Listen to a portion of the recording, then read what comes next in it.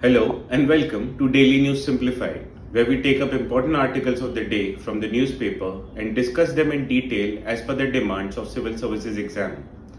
Articles covered today are displayed on your screen and their notes in PDF and Word format are provided in the description box down below.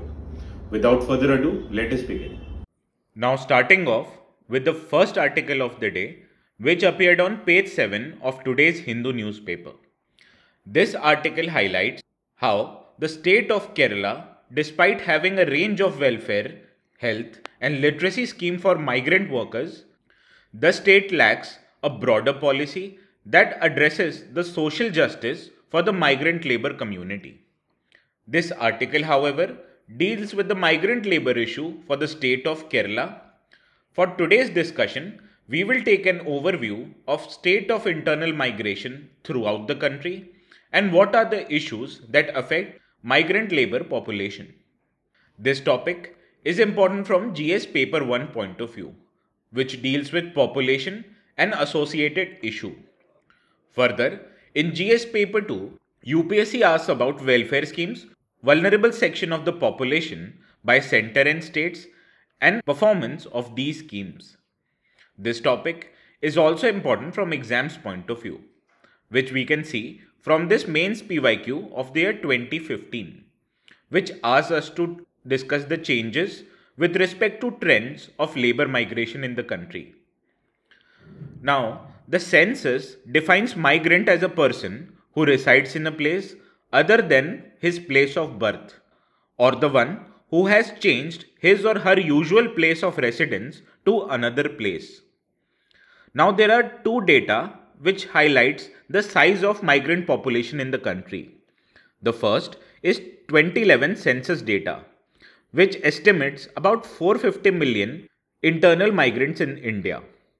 Further, the Economic Survey of the year 2017 identified 139 million seasonal or circular migrants who dominate the low-paying, hazardous and informal market jobs in key sectors of economy.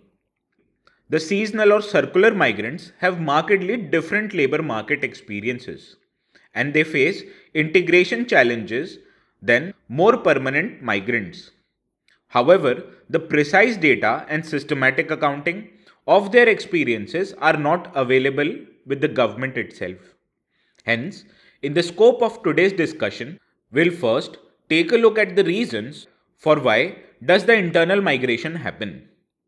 Following which, we will discuss the issues that affect migrants in the country, followed by interventions which are taken by the government. In the end, we will discuss what else can be done in order to facilitate this migration and to ensure the welfare of migrants in the country. Hence, let us start off with the reasons that affect migration. The primary reason that affects the migration pattern in a country are economic reasons.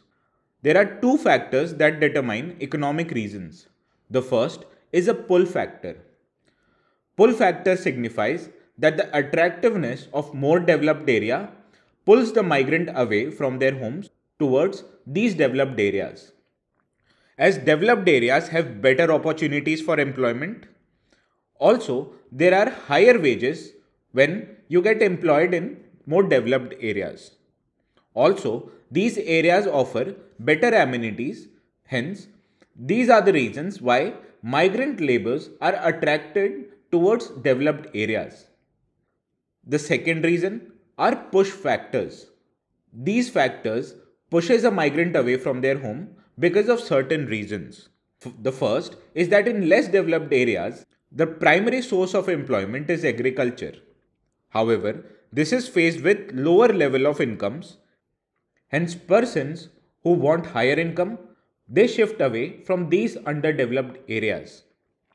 Also, in less developed areas, per capita availability of land is low, which makes farming a non-remunerative economic activity. Also, there are lack of basic facilities such as housing, sanitation and infrastructure, which pushes migrants away. Also, less developed areas have fewer opportunities for employment. Hence, a larger section of the population remains unemployment. Also, less developed areas have fewer alternate source of income, and hence, due to non-availability of income sources, a migrant is pushed away from these non-developed areas. Further, there are socio-cultural factors as well, which include cultural and entertainment activities which are available in urban areas. These act as a source of attraction for migrant workers. Further, in developed areas, the migrant workers has a less probability to face caste-based discrimination. Also, there are family conflicts in less developed areas which forces a person to migrate to another place. Also, due to improved communication facilities, it has acted as a source of attraction for migrants that in case they live away from their homes, these communication facilities will enable them to keep in contact with their family members who live away from their place of work. Also, better developed areas offer improved education opportunities, and these act as a source of attraction for migrant workers. There are other factors as well, such as political instability is less in developed areas, and these areas also have a better law and order situation, which favors the development of economic activities in these areas. Now that we have dealt with the reasons that affect migration in our country, let us take a look at issues that internal migrants in our country face. The first issue that internal migrants face is that of non-portability of entitlements for migrant workers, and it is further aggravated due to absence of identity documents with migrant workforce. Also, there is an absence of reliable data, and this is because lack of realistic statistical account with the government of the number of migrant workers and lack of understanding of the nature of migrant workers' mobility. Further, a large portion of migrants they hail from marginalized groups such as scheduled caste and scheduled tribes, and this adds an additional layer of vulnerability to their urban experiences. Further, these migrant workers face exploitation at the hands of their employers and contractors, which are in form of non-payment of wages, physical abuse and accidents. And the existing legal machinery is not sensitive to the nature of legal disputes in the unorganized sector. Further, there are lack of access to education for the children of migrant workers, and these aggravates the intergenerational transmission of poverty in India. Further, there are lack of housing infrastructure in our country, which means that there are greater pressures to accommodate more people in urban areas. Hence, these migrant workers are forced to live in slums. Further, these migrant workers they face social exclusion as the local language and culture of urban areas are different from their original culture, and hence they face harassment at the hands of local people. Also, there's an impact on health of migrant workers in our country because factors such as patterns of mobility and poor work and living condition they negatively impact the health condition of migrant workers. Also, migrant workers in our country face lack of political participation in the area of their employment. As interstate migrants, they cannot exercise their voting rights because voting in India is determined by one's inclusion in the local constituency's electoral roll, and the process of enrolling is time consuming and has no relevance for seasonal migrants. Thereby, they face exclusion from political participation. However, the Government of India and state governments have undertaken several interventions in order to make the lives of migrant workers better. What are these interventions? Let us take a look in the next slide.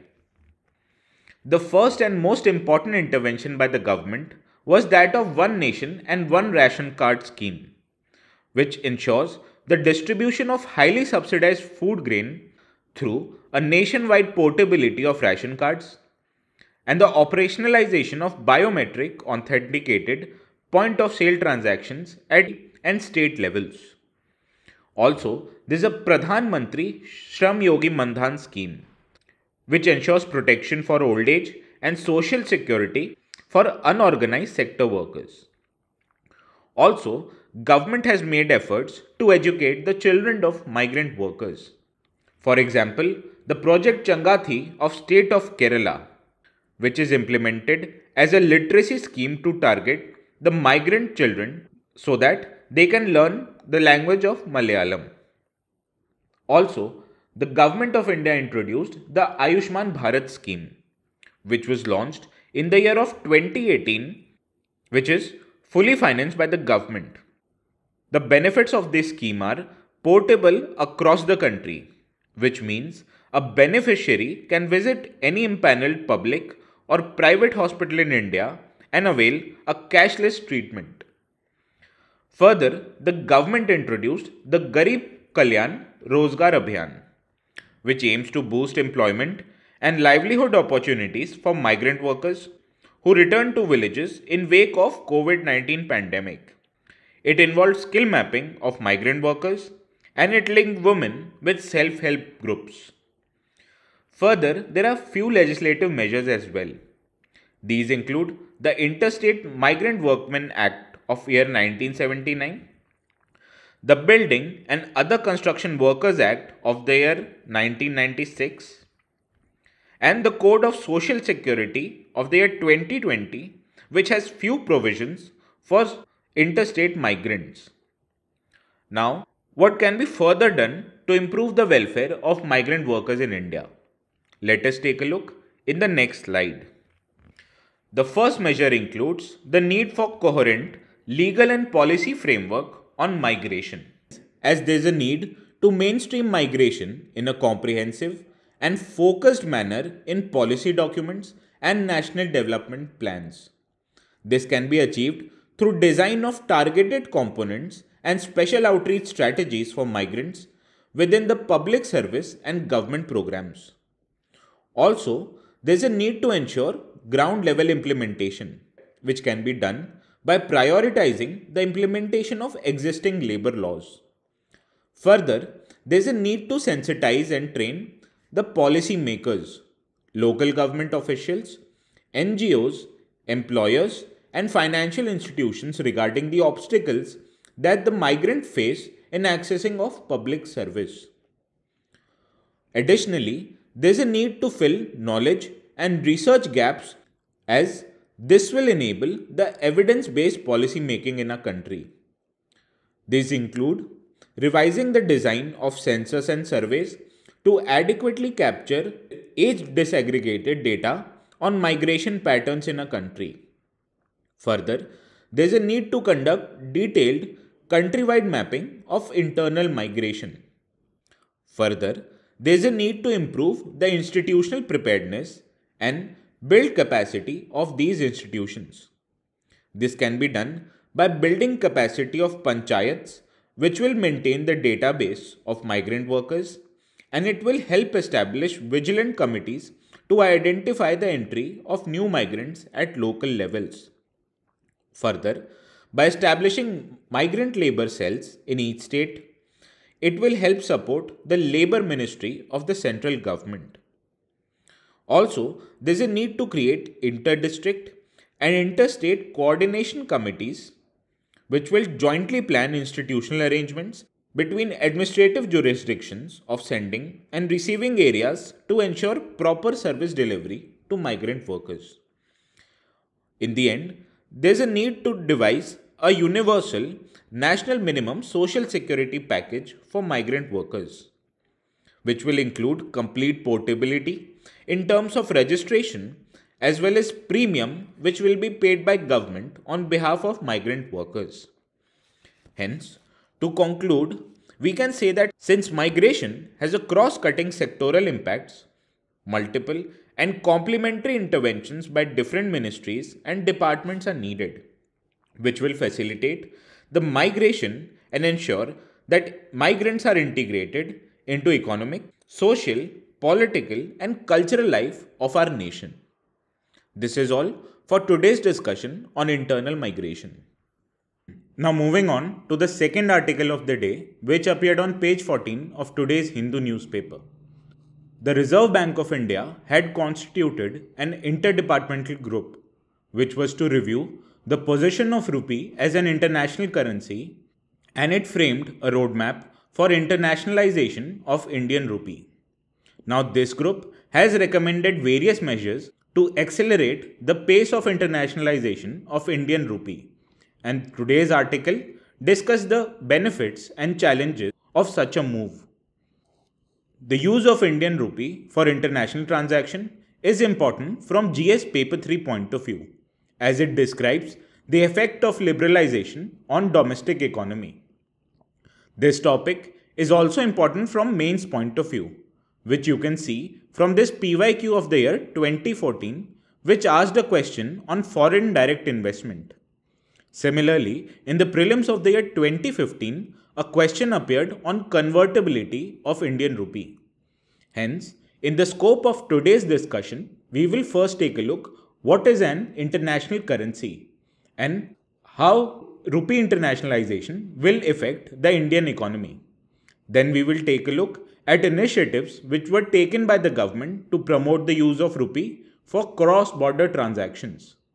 Then we will discuss the benefits of internationalization of Indian rupee, followed by the challenges that the domestic economy might face.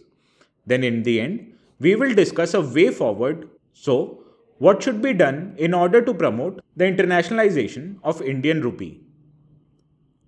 As of today, the US dollar is the world's most widely accepted currency for international transaction.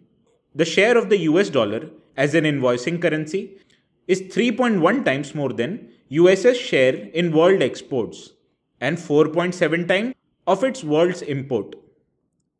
Now, an international currency is supposed to perform three international functions. First, it acts as a store of value, which means that the governments can use them in their international reserves. Further, it also acts as a medium of exchange. That is, an international currency can be used for invoicing of trade and in financial transactions. Thirdly, it acts as a unit of account, which means these international currencies are used as an anchor for pegging local currency and for denominating trade and financial transactions. In the early 1960s, even the rupee was accepted as a legal tender in countries such as Qatar, UAE, Kuwait, Bahrain, Oman and Malaysia. But today, almost 86% of India's imports as well as 86% of India's exports are invoiced in US dollars. Hence, there is a need for internationalization of Indian rupee. Now, internationalization of Indian rupee is a process that involves increasing the use of local currency in cross-border transactions. Internationalization of rupee will increase the use of Indian rupee for invoicing and settlement for cross-border transactions. Further, it will also lead to freedom for non-residents, which will enable them to hold financial assets and liabilities in Indian rupee. Also, the non-residents can use Indian rupee for tradable balances at offshore locations. Now, the Government of India has taken several initiatives, which is done in order to promote the internationalization of Indian rupee. What are these measures? Let us take a look in the next slide. Now in India, the broad framework for cross-border transactions is governed by the Foreign Exchange Management Act or FEMA of the year 1999. This act replaced the Foreign Exchange Management Act or FEMA, and this signifies a shift in India's approach from that of conservation to management of foreign exchange. And this act has helped in significant growth of India's exports and capital flows.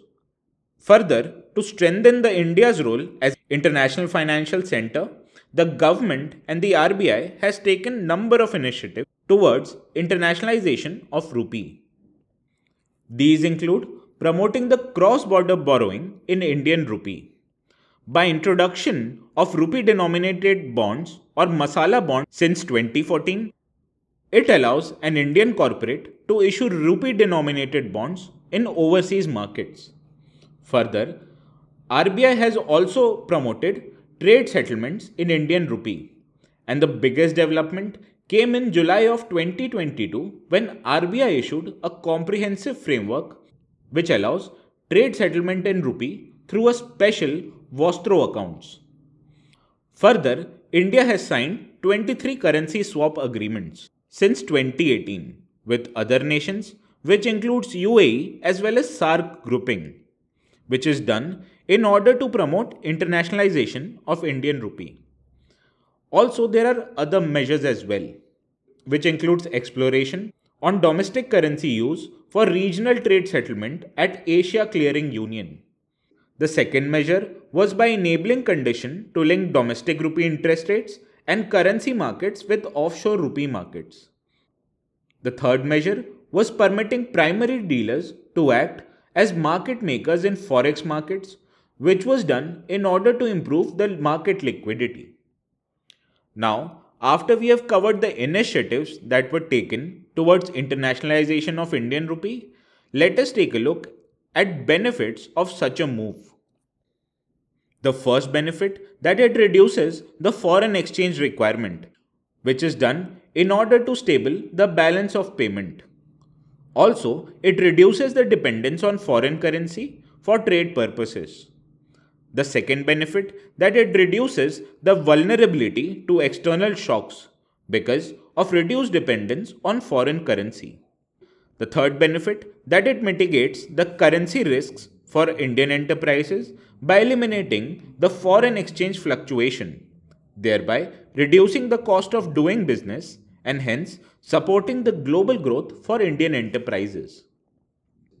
Also, this move enhances the India's global stature and respect by helping the Indian businesses through increased bargaining power. For example, post-global financial crisis, Chinese efforts to internationalize their yuan currency has helped its increasing global stature, and thereby a similar move for Indian rupee will enhance India's global stature as well. There are some other benefits as well. First of which, that it lowers the transaction cost of cross-border trade and investment. Also, it improves India's current account deficit because of the reduced trade costs. The third benefit is that it facilitates trade with other countries that are under global sanctions, such as Iran and Russia, and promotes trade with currencies who are facing forex shortages, such as Sri Lanka. Also, internationalization of Indian rupee helps overcome hazards of moral policing from Western countries. For example, USA has severed Russia's access to dollar assets, which has affected India's trade with Russia. But internationalization of Indian rupee will help India to pay for Russian imports through use of Indian rupee. However, despite having several benefits, internationalization of rupee faces several challenges. What are these challenges? Let us take a look in the next slide. The first challenge that internationalization of Indian rupee faces is that it may complicate the domestic monetary policy by limiting its effectiveness and independence. RBI's ability to control domestic money policy and influence interest rates as per domestic macroeconomic conditions. Also, internationalization of Indian rupee increases the refinancing risks by aggravating the pass-through risk of external stimulus to domestic financial markets. For instance, during a phase of global recession, the non-residents can convert their rupee holdings and thereby move out of Indian economy. Also, such a move heightens the exchange rate volatility in case inflation rate is higher than the global rate or from uncontrolled flow of capital. It goes against the prerequisite of price stability before the internationalization of currency, as inflation is higher than the global rate, which undermines the use of a currency as an international medium of exchange. Also, it increases the responsibility of India to maintain the international financial and monetary order. That is, it increases the burden on India to play the role of lender of last resort to the world economy. However, there are several moves that are aimed to improve the internationalization of Indian rupee. What are these moves? Let us take a look in the next slide. Now, internationalization of rupee has significant benefits, but to achieve it successfully, it would require some prerequisites. The first is that it requires developing a deep domestic financial market and its infrastructure, which will include efficient markets for funding and risk transfer, which is a precondition to effectively absorb external shocks. Also, there is a need for effective management of capital inflows through right combination of policies, macroprudential regulations, and market interventions. For example, in capital flow hierarchy, the foreign direct investment is least risky, which is followed by equity investments, followed by debt capital. So the first focus of policies and regulation should be on debt flows. Also, there is a need for increasing the acceptance of rupee as currency for reserves, that is, currencies which are held by other countries. For example, over $7.5 trillion of US securities are held by various nations in August 2022. Also, there is a need to increase India's share in global merchandise and commercial services trade, which will help rupee to gain acceptance as a global currency. Now, the interdepartmental group has held that overall benefits of internationalization far outweighs the concerns. Hence, in accordance with its terms of reference, the interdepartmental group has recommended a roadmap in order to achieve rupee's internationalization.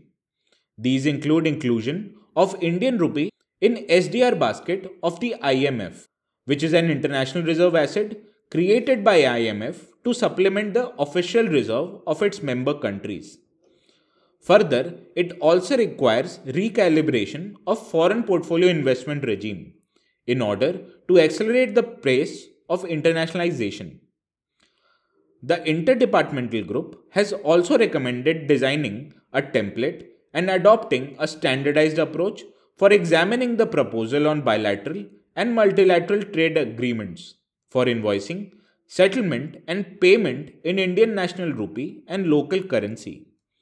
Hence, by deepening the domestic financial markets, effective management of capital inflows, and increasing the acceptance of Indian rupee as reserves, Indian rupee can be used as a global currency for payment for cross-border mechanisms. This was all for today's discussion on internationalization of rupee. Now moving on to the third article of the day, which appeared on page 10 of today's Hindu newspaper. This article goes in detail about Cabinet's nod to Data Protection Bill. As Data Protection Bill will be introduced in Parliament soon, hence it will be covered in subsequent editions of Daily News Simplified. Now for today's discussion, this article reports that the Data Protection Bill will also include an amendment to the RTI Act, which has raised concerns because it will also prohibit the government departments from sharing the personal information. And the activists, they argue that government departments may refuse to share information that could hold the public office holders accountable.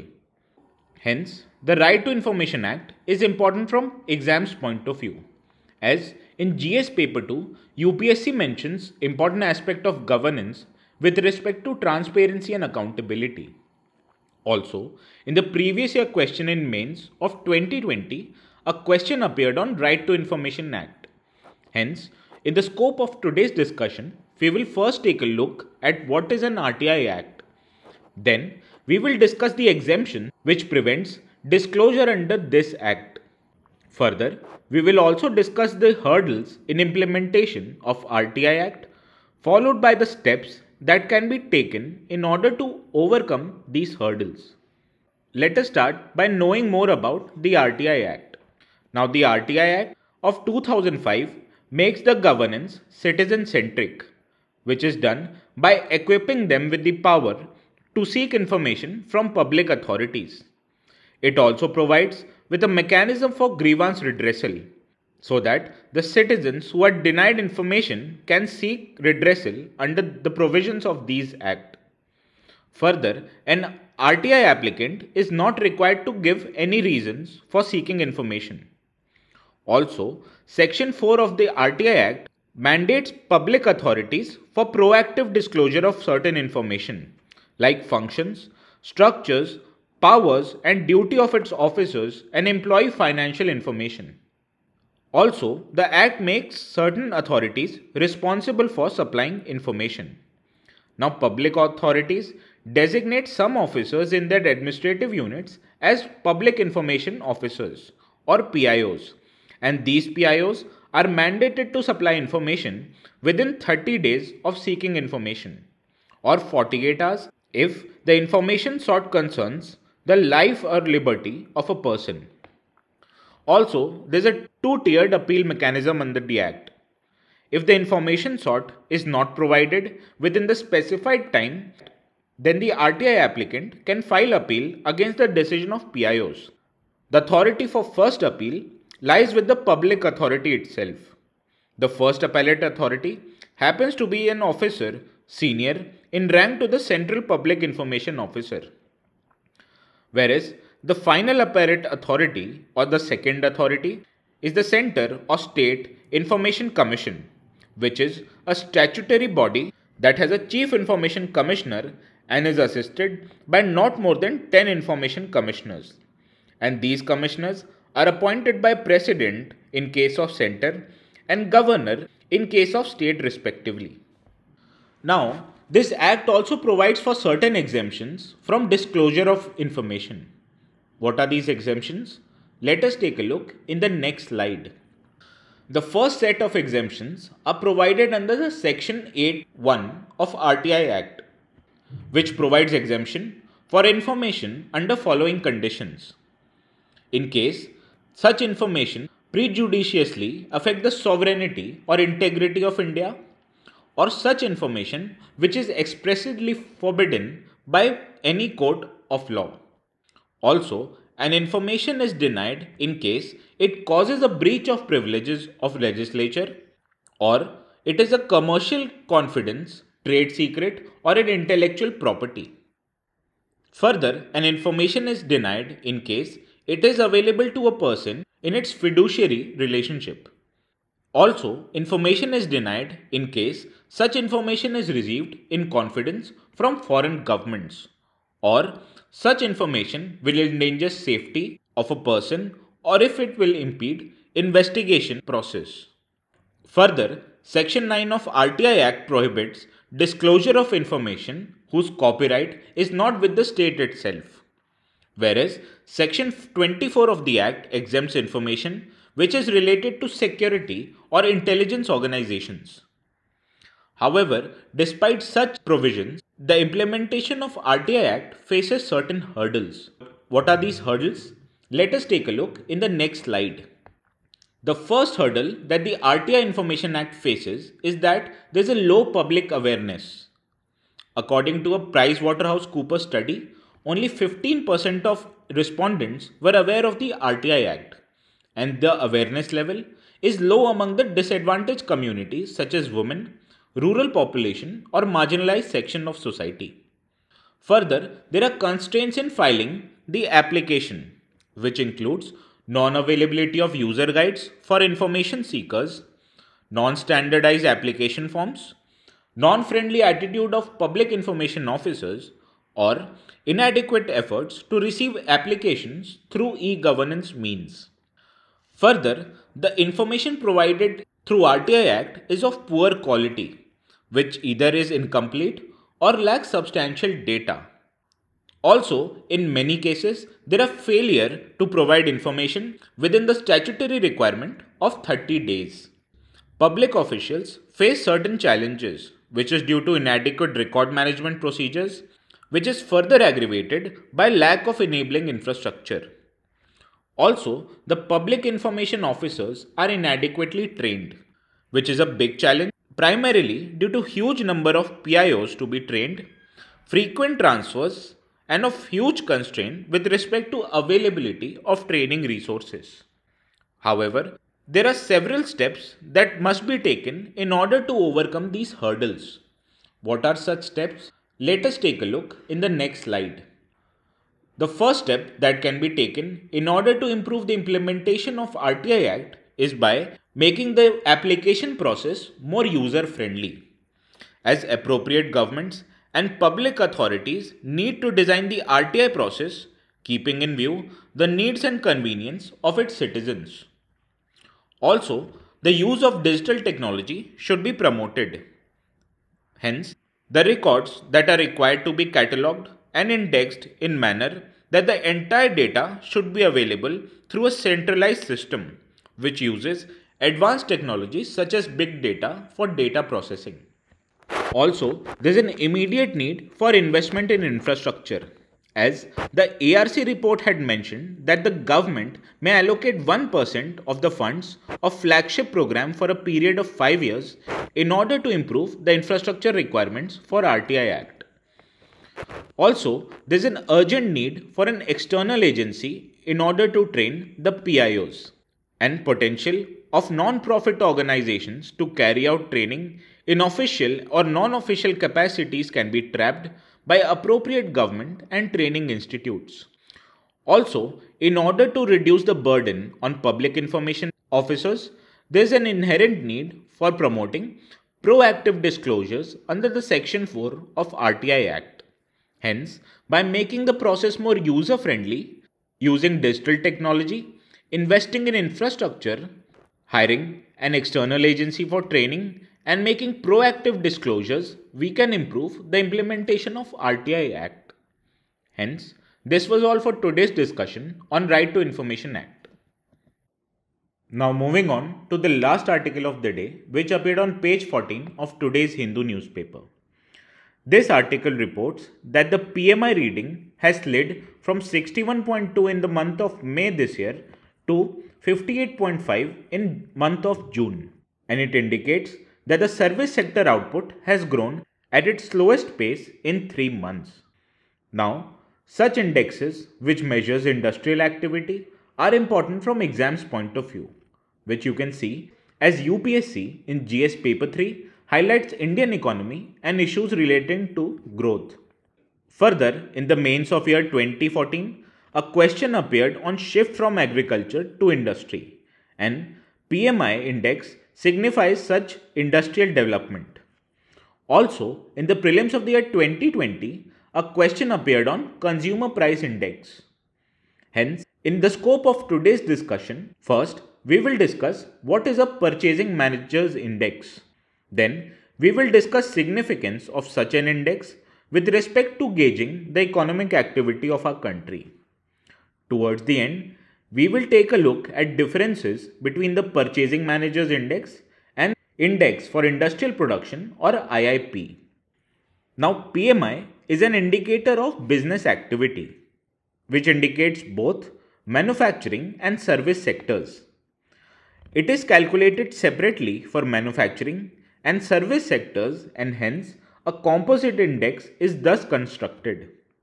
This index follows a service-based measure that asks respondents about changes in their perception of some key business variable from a month before. The PMI is derived from a series of qualitative questions. Executives from reasonably big sample running in hundreds of firms are asked about key indicators such as output, new orders, business expectations, and employment. A figure above 50, it denotes expansion in business activity, whereas anything below 50, it denotes contraction. Now, higher the difference from this midpoint, greater is the expansion or contraction. And the rate of expansion can also be judged by comparing PMI with that of previous month's data. If the figure is higher than the previous month, then the economy is expanding at a faster rate. If it is lower than the previous month, then it is growing at a lower rate. Now, what is the significance of such index? The PMI is usually released at the start of the month, much before the official data on industrial output manufacturing and GDP growth is available. Hence, it is considered as a good leading indicator of economic activity. And the economists who consider the manufacturing growth, which is measured by PMI, as a good indicator of industrial output. And central banks of many countries also use the index to help make decisions on their interest rates. Further, the PMI also gives an indication of corporate earnings and is closely watched by investors as well as bond markets. A good reading enhances the attractiveness of an economy vis-a-vis other competing economies and hence increases the inflow of foreign currency into a financial market. Now, what is the difference between a purchasing manager index and an index of industrial production, as these both are an indicator of manufacturing activities? Let us take a look in the next slide. Now there is a significant difference between purchasing managers index and index of industrial production. The first difference is that in terms of publisher, as PMI is published by Nikkei, whereas the index of industrial production is published by National Statistical Office of Government of India. Also, the PMI does not track the actual production, whereas the index of industrial production tracks the actual production. The coverage of PMI is also limited as it covers only 500 private companies, while on the other hand, the IIP covers the private sector as well as the public sector undertakings in India. However, in terms of coverage, PMI is wider as it covers both manufacturing and services activities. On the other hand, IIP is limited only to manufacturing activities. In the end, the PMI is not used for GDP's calculation, while on the other hand, IIP is used for GDP calculation and it accounts for activities of unorganized sector. Hence, this was all for today's discussion on Purchasing Managers Index.